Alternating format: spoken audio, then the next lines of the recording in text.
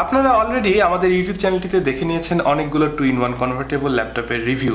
আজকে আর 2-in-1 convertible না, আজকে আপনাদের জন্য নিয়ে এসেছি একটি এক্সক্লুসিভ বাজেট সেগমেন্টের গেমিং ল্যাপটপ লিজিয়ন 5 এর সম্পূর্ণ রিভিউ।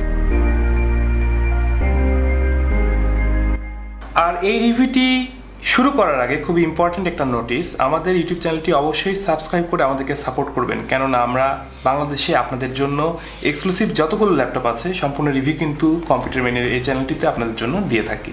প্রথমে আমরা ল্যাপটপটির ডিজাইন এবং বিল্ড কোয়ালিটির দিকে লক্ষ্য করলে দেখতে পাবো যে ডিজাইন বিল্ড কোয়ালিটিতে কিন্তু সেই চিরচেনা লিজিয়ন ভাইবটি রয়ে গিয়েছে।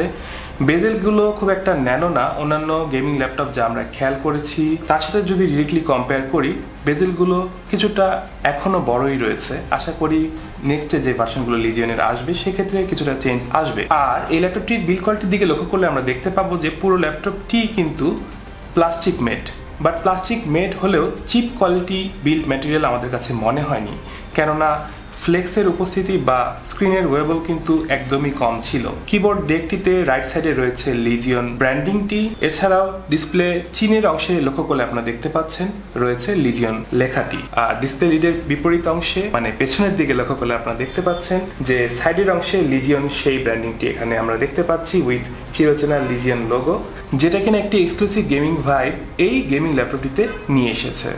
এখন আমরা লক্ষ্য করি ডিসপ্লের হিঞ্জের দিকে। হিঞ্জটিও কিন্তু অন্যান্য গেমিং ল্যাপটপের তুলনায় কিছুটা আলাদা। হিঞ্জটি প্রথমের দিকে লক্ষ্য করে আমার মনে হয়েছিল যে স্ক্রিনে কোনো ওয়েবল থাকবে না, বাট আমি যখন স্ক্রিনটি উঠিয়েছি এক হাত দিয়ে তখন দেখেছি পুরোপুরি ডিসপ্লে যখন আমরা উঠাই কিছুটা ওয়েবল কিন্তু আছে। আর এর ফলশ্রুতিতে আমরা দেখতে পেয়েছি ডিসপ্লের লিডটিতে রয়েছে কিছুটা ফ্লেক্স। আর এটি নেগেটিভ কিছু না, কারণ এটি মেইনলি একটি বাজেট সেগমেন্টের গেমিং ল্যাপটপ, সো বিল্ড কোয়ালিটিতে কিছুটা কম্প্রোমাইজ তো করতেই হয়। এই ল্যাপটপটির কিবোর্ডের দিকে লক্ষ্য করলে আমরা দেখতে পাচ্ছি পুরো ডেস্কটপ রিপ্লেসমেন্ট কিবোর্ড কিন্তু ল্যাপটপটিতে রয়েছে, আলাদা নাম কিপ্যাডগুলো ল্যাপটপটিতে রয়েছে। ইভেন যে অ্যারো কিগুলো থাকে, আমরা কিছু কিছু ল্যাপটপের ক্ষেত্রে কমপ্লেন করে থাকি যে অ্যারো কিগুলো ছোট, আমরা দেখেছি যে এটা কিন্তু এই ল্যাপটপটিতে তা না। ল্যাপটপটির কিবোর্ডটিতে 8GB অপশন নাই, তবে 3 লেভেলের ব্রাইটনেস কন্ট্রোল করা যায় এমন ব্যাকলিটিং লাইট অপশন ল্যাপটপটির কিবোর্ডটিতে রয়েছে। আমরা যখন লং টাইম ধরে ল্যাপটপটির কিগুলো ইউজ করেছি এবং গেম খেলার কাজে আমি ল্যাপটপটি ইউজ করেছি, তখন দেখেছি কিন্তু খুব রেসপন্সিভ একটি কি এই কিবোর্ডটিতে রয়েছে। আরও একটি ইম্পর্টেন্ট ফিচার কিবোর্ডটিতে ইনক্লুডেড রয়েছে, তা হচ্ছে ফাংশন এবং কিউ বাটনটি আমরা যদি একসাথে প্রেস করি সেক্ষেত্রে এই ল্যাপটপটির যে ফাংশনালিটি এবং মোডগুলো আছে like silent mode, gaming mode, এই প্রোফাইলগুলো কিন্তু আমরা কন্টিনিউয়াসলি চেঞ্জ করতে পারি। সো আমাদের নিড ওয়াইজ আমরা কিন্তু এই প্রোফাইলগুলো শিফট করেই মেইনলি গেমিং মোড বা পাওয়ার সেভিংস মোডে চেঞ্জ করে ল্যাপটপটি ইউজ করবো। লিজিয়ন 5 আমি দেখেছি যে রয়েছে প্লাস্টিকের টাচপ্যাড।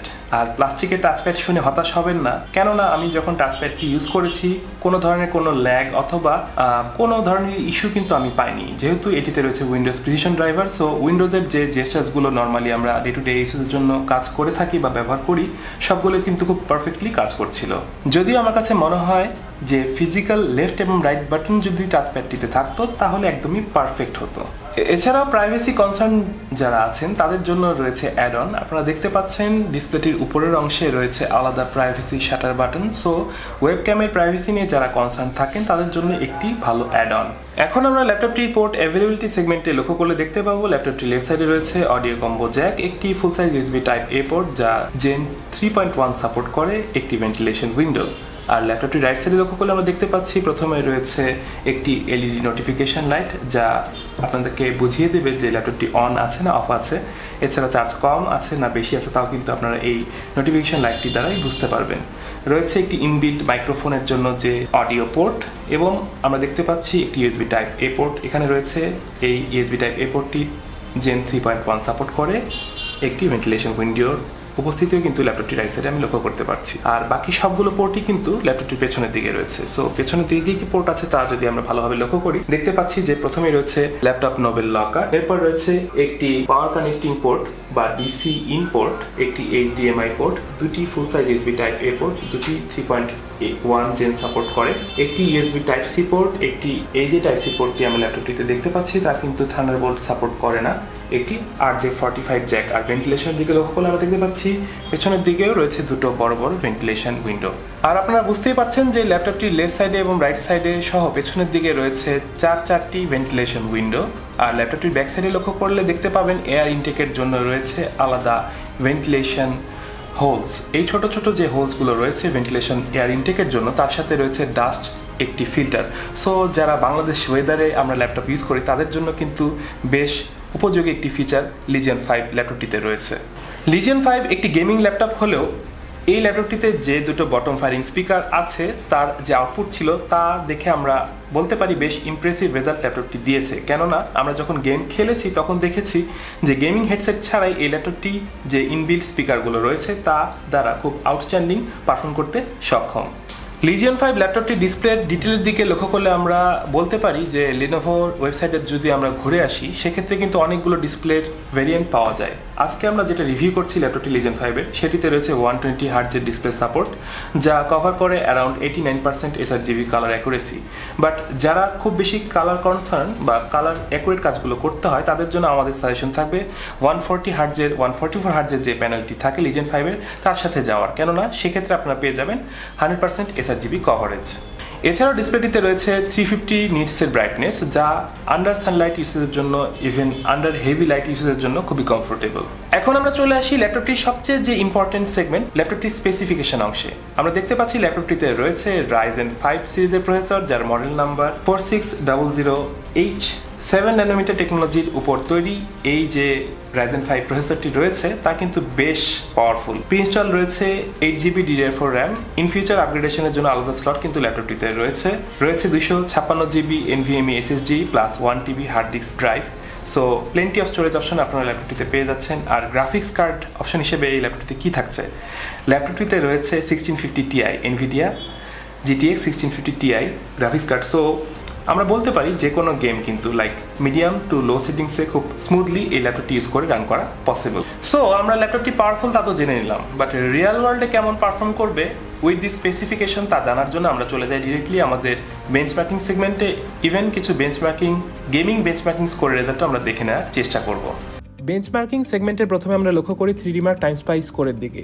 এক্ষেত্রে লিজিয়ন 5 ল্যাপটপটি স্কোর করেছে সিপিইউ স্কোরের ক্ষেত্রে 6056, জিপিইউ স্কোর আমরা দেখতে পাচ্ছি 3820 এবং ওভারঅল স্কোর এসেছে 4043। সো বাজেট সেগমেন্টের ল্যাপটপ হলেও যে কোনো গেম কিন্তু মিডিয়াম সেটিংসে খুব ভালো মতোই খেলতে পারার কথা। এরপরে আমরা সিনেমেজ R15 এর দিকে লক্ষ্য করলে দেখতে পাচ্ছি লিজিয়ন 5 ল্যাপটপটিতে সিপিইউ স্কোর এসেছে 1388 এবং সিঙ্গেল কোর সিপিইউ স্কোর আমরা পেয়েছি 177। এরপরে আমরা সিনেমেজ R20 দিকে লক্ষ্য করলে দেখতে পাচ্ছি লিজিয়ন 5 ল্যাপটপটিতে সিপিইউ স্কোর এসেছে 3170 এবং সিঙ্গেল কোর সিপিইউ স্কোর আমরা পেয়েছি 452। এরপরে আমরা ক্রিস্টাল লিসমার্ক বেঞ্চমার্কটির সাহায্যে লিজিয়ন 5 ল্যাপটপটির এসএসডি স্পিড মেজার করার চেষ্টা করেছি। এক্ষেত্রে আমরা দেখতে পাচ্ছি রিড স্পিড এসেছে 3261 MB/s এবং রাইট স্পিড এসেছে 1583 MB/s। সো বেশ ফাস্টই বটে। প্রোডাক্টিভিটি ওয়ার্কের জন্য লিজিয়ন 5 ল্যাপটপটি যদি আমরা ইউজ করি সেক্ষেত্রে কেমন আউটপুট পাবো তা বোঝার জন্য মেইনলি আমরা হ্যান্ডব্রেক কনভার্সন টুলের মাধ্যমে একটি ভিডিও কনভার্ট করেছি। এক্ষেত্রে 2.5GB 4K একটি ক্লিপকে H.264 ফুল এইচডি MK ফরম্যাটে কনভার্ট করতে ল্যাপটপটির সময় লেগেছে 8 মিনিট 29 সেকেন্ড। এরপরে আছে সুপারপজিশন বেঞ্চমার্কটি স্কোরের রেজাল্ট। আমরা দেখতে পাচ্ছি স্কোর এসেছে 7406, যা বেশ ইমপ্রেসিভ। এছাড়াও এফপিএস এর দিকে লক্ষ্য করলে আমরা দেখতে পাচ্ছি মিনিমাম এফপিএস ছিল 43.69, এভারেজ এফপিএস 55.40 এবং ম্যাক্সিমাম এফপিএস 73.27। জিপিইউ টেম্পারেচারের দিকে লক্ষ্য করলে আমরা দেখতে পাচ্ছি মিনিমাম টেম্পারেচার ছিল 42°C এবং ম্যাক্সিমাম টেম্পারেচার ছিল 63°C। জিপিইউ ইউটিলাইজেশন এক্ষেত্রে ছিল ম্যাক্সিমাম 98%। সবশেষে আমরা একটি হেভি গ্রাফিক্স ইন্টেন্সিভ গেম এর ইনবিল্ট যে বেঞ্চমার্কটি তা ইউজ করেছি। এক্ষেত্রে আমরা ইউজ করেছি শ্যাডো অফ দ্য টুম রেডার গেমটি। আমরা দেখতে পাচ্ছি রেজাল্ট অন স্ক্রিনে ফ্রেম রেন্ডার হয়েছে 9224, এভারেজ এফপিএস আমরা পেয়েছি 59। সো আমরা বলতে পারি যে কোনো গেমই কিন্তু মিডিয়াম টু লো সেটিংসে খুব ভালোভাবে এবং স্মুথলি এই ল্যাপটপটি ইউজ করে রান করা পসিবল। আর এবার চলে আসি ল্যাপটপটির আরও একটি ইম্পর্টেন্ট সেগমেন্টে, তা হচ্ছে ব্যাটারি ব্যাকআপ। ব্যাটারি ব্যাকআপের আগে ল্যাপটপটিতে প্রোভাইড করে একটি বেশ পোর্টেবল পাওয়ার ব্রিক, যা মেইনলি 170 ওয়াটের, যা দ্বারা আমি দেখেছি যে 0 থেকে 100% পর্যন্ত চার্জ দিতে সময় লাগে অ্যারাউন্ড 2 আওয়ার্সের মতো। আর ল্যাপটপটিতে যখন আমরা মডারেট টু হাই ইউসেজ করেছি দেখেছি অ্যারাউন্ড 4 to 4.5 আওয়ার্সের মতো ব্যাটারি ব্যাকআপ কিন্তু ল্যাপটপটি প্রোভাইড করতে সক্ষম। ভিউয়ার্স, এই ছিল আজকে আমাদের লিজিয়ন 5 Ryzen 5 ভ্যারিয়েন্টের ল্যাপটপটির সম্পূর্ণ রিভিউ। কেমন লাগলো আমাদের রিভিউটি অবশ্যই এই ভিডিওটির কমেন্ট বক্সে কমেন্ট করে জানাতে ভুলবেন না। নেক্সটে নতুন কোনো ল্যাপটপ, নতুন কোনো রিভিউ, নতুন কোনো ভিডিও নিয়ে আবার আপনাদের জন্য চলে আসবো। দিস ইজ সিক্ত। এখন আজকে এ পর্যন্ত, এখান থেকে বিদায় নিচ্ছি। Signing out.